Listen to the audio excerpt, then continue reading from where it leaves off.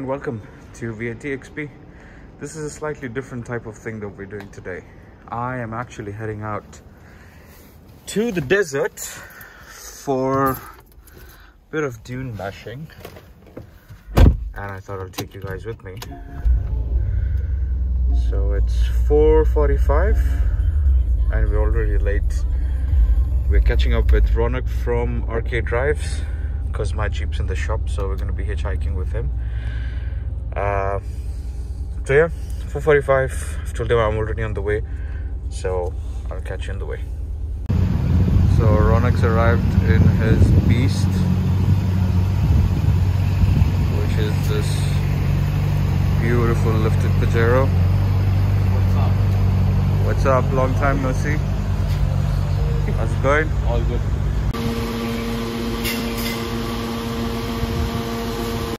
Right, so we're on the way to the destination, and Ronak's going to tell us more about what's going on with this Pajero, what kits and what mods do you have in the car?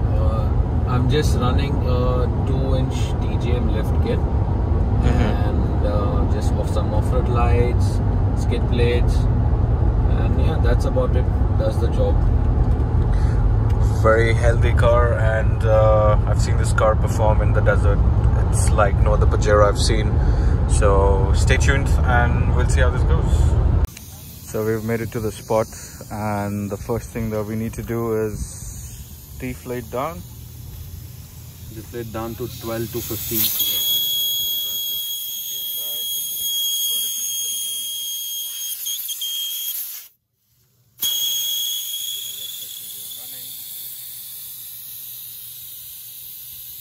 Why do we deflate the tires, Ronak? So that you have a wider track in the desert.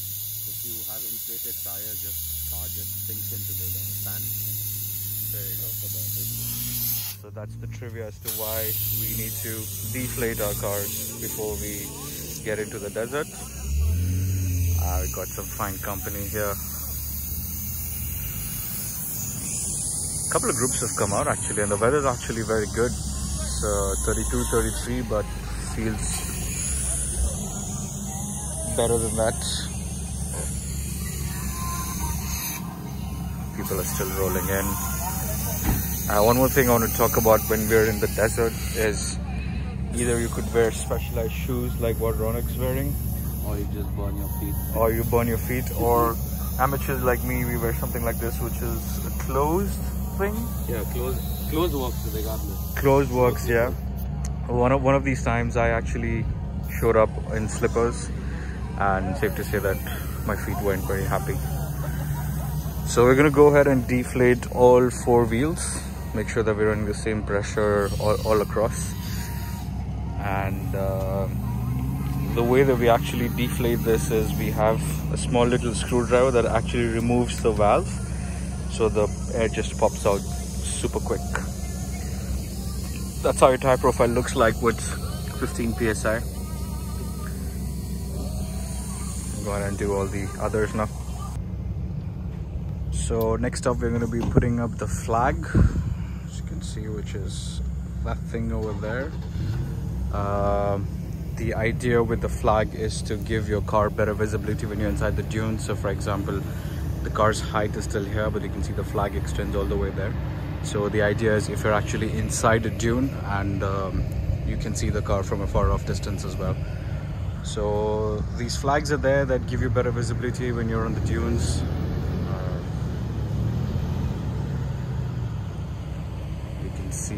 You can see that when this guy goes down, you might not be able to see the car, but you can see his flag, which lets you know that there's a car there, and you can be more careful.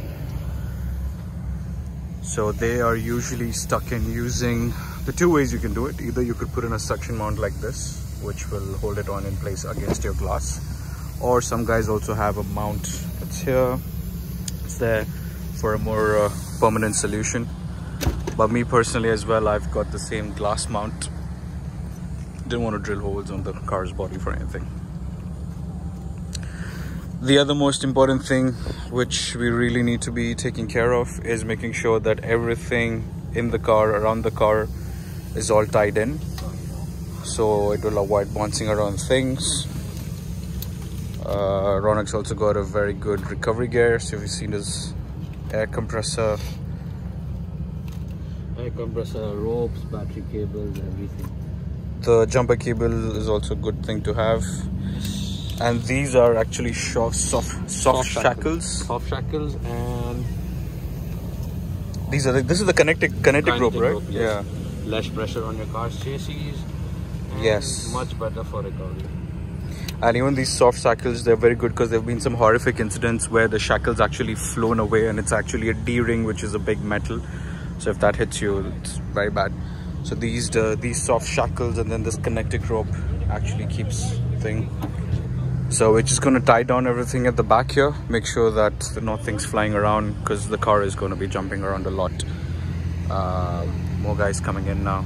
Well, actually good. It seems almost like it's cloudy there. So let's see how it goes. So you see what I was telling you about the flags. There's a high dune here. And right at the dune you can see the flags. But you can't see the cars. But that's the flag that serves the purpose. As soon as you come up this dune, you can see the cars. So communicating in the desert obviously is a challenge. So we use these walkie-talkies. And most important bit of equipment. Driving with a crew in the desert. Correct. So no communication, you're going to get stuck or you're going to get lost, and yeah, a lot of nonsense might happen. So this walkie-talkie you tune into a certain frequency which is pre-decided by the group. You can see the display here. And then people just start talking or they start giving it directions. You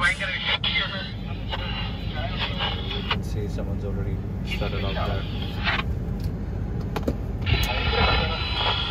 So yeah, we'll be talking about some off-roading basics on the way if we have the opportunity / time. Sure. And we'll see what we can do. Let's go. So tell us about the gears. So 2H is normal two-wheel drive, and then 4H is 30-70 split. So that's 30% in the front, or 70 it just splits. Okay. And then what I drive is the 4H LC, which is a 50-50 power split center diff. And then whenever you're in a sticky situation or you need more traction, you get 4H LC. So you get higher revs and more traction on getting out. So it's almost like a 4-wheel low. Yes, that's the 4-wheel low itself. 4L LC. Okay. Gotcha. And then I pull the traction plug out, so I have 100% traction. Otherwise, the normal factory traction kill switch is only 60%. So you need 100% no traction, otherwise you're going to get stuck for sure. And then there is rear diff lock if you want more momentum while climbing, or you need more traction when you're stuck. That's about it. And you should be good if you're driving a Pajero. And what's our friend in the desert? Don't fight gravity. Don't fight gravity and momentum. And water. Water. Yes, you need water. Never forget to get something to drink, eat. Regardless if you're going to the desert 15 minutes or 1 hour, just stock up on everything possible. Keep your sugar, keep your everything in perfect sync. Yep. Alrighty. So convoy is active. We've been told that this is a Pajero clear. Small drop, but clearly wasn't. So this is the newbie drive where we're just getting to grips with how the car behaves, what the guys are doing.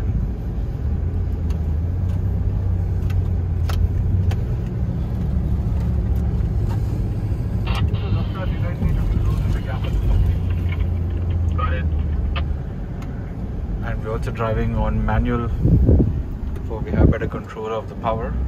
So first second. And obviously momentum. That's the name of the game.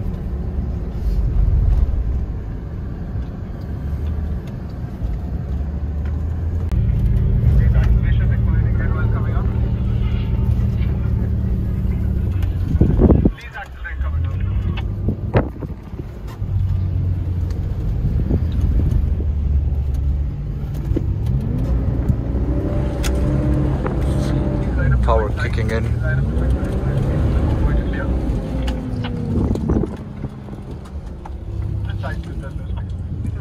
drop. Keep accelerating, guys. Keep accelerating. Keep accelerating, Nick. Keep accelerating. Keep going. If you feel like you're out, please switch into manual gear. And if you're already in manual, my left, my left.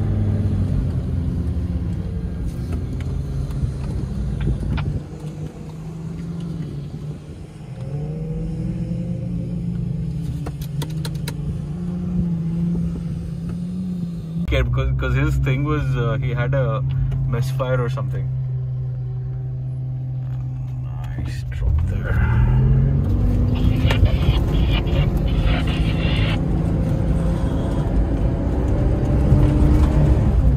So the key is momentum, lots of courage. That's a big drop for that. And you'll see how the flag plays a role here as well. Sorry, come again? Hold, please. Hold. So this is something which is very Don't worry, common. buddy. Shelton's gonna be with you shortly to help you out. Perfect. So one of the ways that he can actually recover from here, correct me if I'm wrong Ronak, is he can put it in reverse, slide the back, and then it... Yeah, so one of the ways that he can correct now that he's stuck there is just put it in reverse and let the back slide out. Yeah, just put in reverse, turn the steering wheel left, and then tap it will on the accelerator, back, you should be out. and then it will come out from there. So one of the good things about driving in a convoy is you always have experienced guys waiting for you, and you always know that there's help at hand. Shelton, copy? Why you got stuck like that? You need to accelerate. Yeah, when you're going like this, you're parallel to the ground, you need to push, otherwise you get stuck like that. So now also you can get out, but let him tell you how to do it.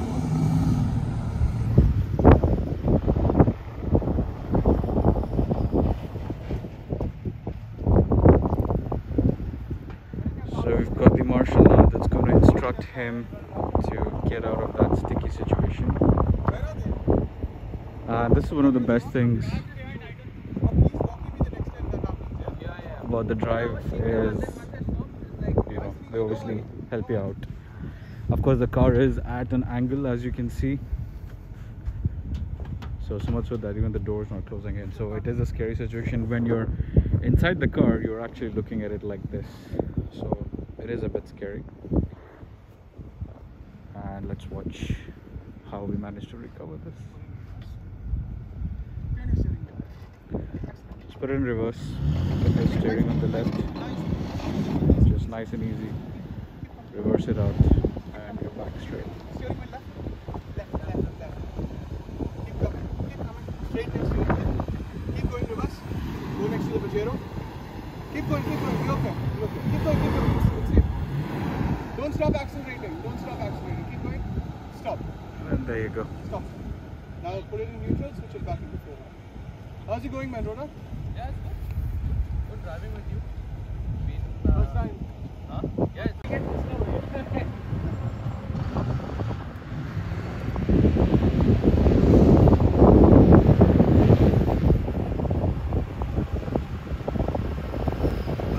Are they with us?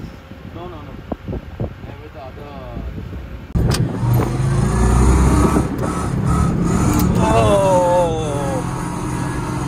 Oh, dude! Oh, shit! How do you know what's on the other side? It's all just from driving.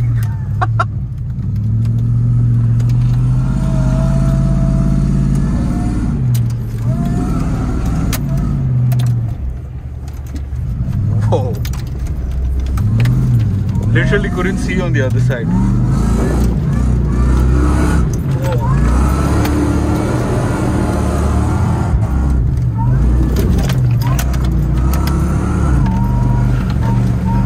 That is something, man.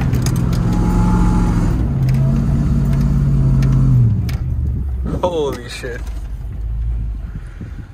Thank you so much. Good job, Rashad. Good job. So this is a bit Please of confirm when all cars are clear. drop here. Okay. Thanks, buddy. So So when we do this drop, we start powering up from the midpoint, as you can see now. That is to give us enough momentum to go up at full power. Now, All clear, buddy.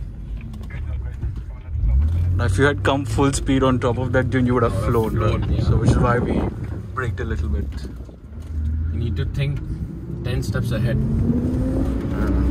There's so much thought process and there is so much technicalities that goes into this that it really keeps you on your toes. Yeah.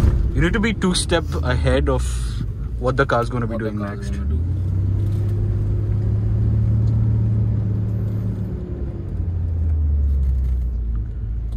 So I think you can take it from the side. Loop it. Yeah, there you go. Loop it. Power. And just so we are clear, there's no mods on the engine. It's only the suspension. Only suspension, yes. It's a 3.8 V6 with a very skilled driver. If you think so. So it's the stock Pajero and we're driving in manual gears. A lot of courage, momentum.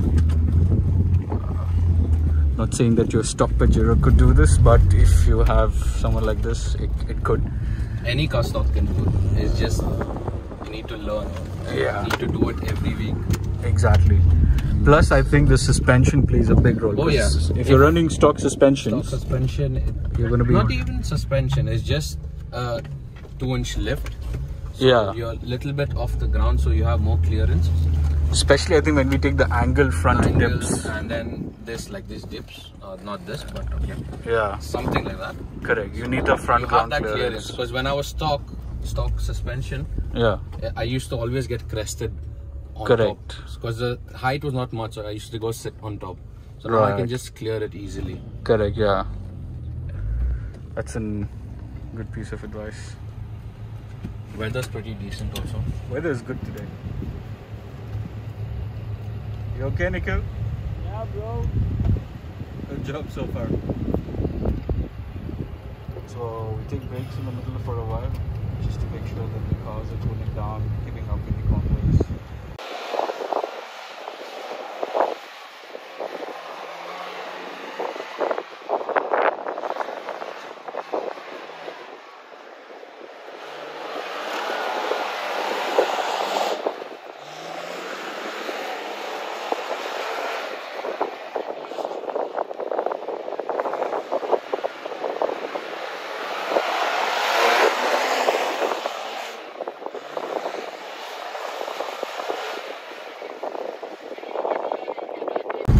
Now we're doing the high power dunes here. We need a lot of power.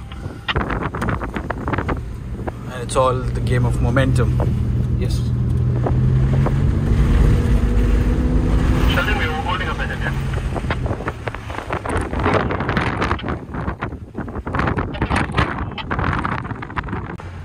Try approaching that top street. Good job. Good job. Now we're another steep drop here.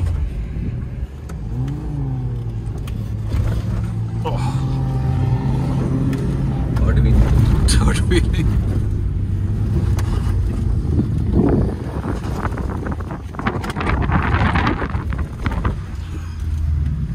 This is the fast one.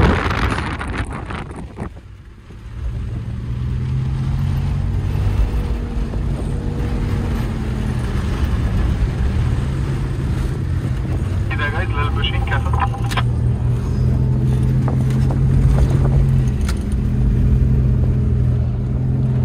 So once you've done dune bashing, the ABS traction control fuse needs to go back in. Some people have a kill switch. You have the option of a kill switch, or you could just pull the fuse out. It does the same job. This Which fuse is it? There you go. Just pull it. It cuts 100% traction. No So- airbags, no nothing. So I the like mine. so the airbag switch, or the switch that you have which actually kills your traction control, kills up to 50% of the Yeah, traction the stock control. Stock one kills up to 50% of your traction control. And when you remove the fuse, you've got 100%. So basically you let the wheels spin which is what you want in the desert when you're in the sand. And your car's gonna look like this at the end of the trip. Still neat. Today. It's still clean today. Still clean today. But yeah, if you go to the sand, you need to be prepared. Car at a time. The car makes the loop, comes down, and then the next car. This is a very steep climb you'll see going up now. I think this is what we were doing last time as well. But you need a lot of power to go up there. You need to take the exact same loop, okay? And while coming down, you take it nice and slow. All right? Nice and slow. Slow down, especially here. There's a small bump here coming down. One car at a time. When the next car reaches where I am now, the next car goes.